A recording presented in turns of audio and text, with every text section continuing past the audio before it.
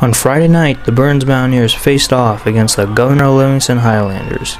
It was a special night at Olcott Field, as it was senior night, and a total of 10 players were honored before the game. The Mountaineers' dominant offense showed up under the lights as the run game stole the show. Running backs Terrence Henry, Nicholas Colfie, and Michael Malinsky would combine for a total of 192 rushing yards and 5 touchdowns.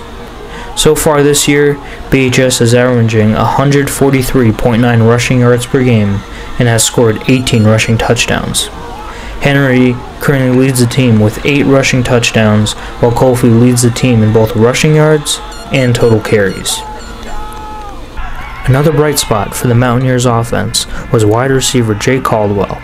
He had 6 catches and 106 yards while also scoring a touchdown. Caldwell currently leads BHS in receptions with 30 and total receiving yards with 383, while having 4 touchdowns, which is tied for first alongside teammate Enzo Cortez.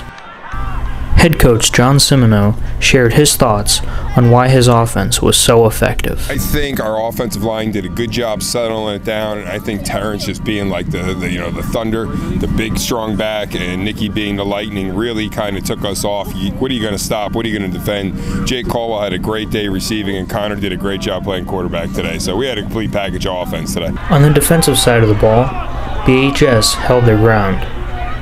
They would finish the night with an interception by Connor Champion and would make a total of 43 tackles and 6 tackles for loss.